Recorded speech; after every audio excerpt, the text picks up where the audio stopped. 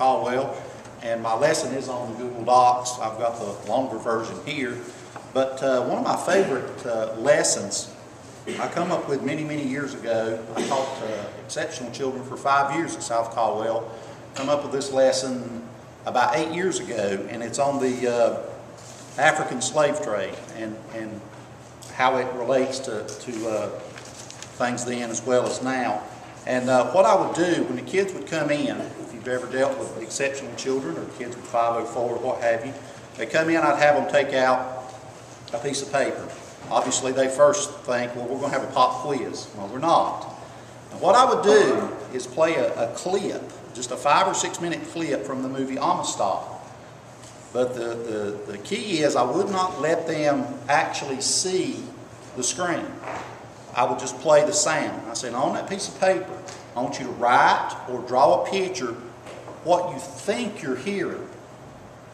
And of course you hear screams, you hear, of course, people being tortured. It's a pretty graphic clip. And of course at the end of that we go over what they wrote down or what they drew. And some of them get it, most of them don't. Sometimes it's kind of half and half. The ones that don't, I say, okay, here's what we're going to do.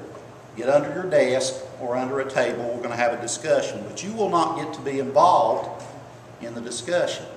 And the people that did get it right will. And this sort of teaches them about how their freedom is sort of taken away. And then, of course, when they see the clip, they see the cramped quarters of the Atlantic slave trade.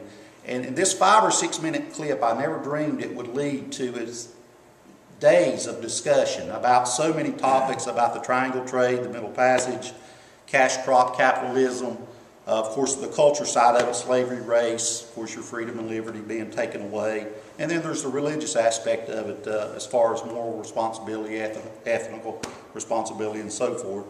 But when I come up with this many years ago, I never thought that just a clip from a movie, 5 or 6 minutes, would lead to so many different topics being discussed over a couple of days.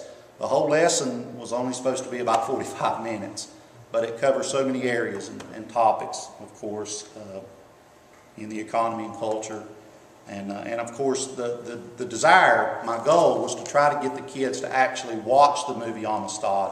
And of course, that created even more discussion because there's great courtroom drama in the end with, of course, John Quincy Adams fighting for the release of the slaves. So,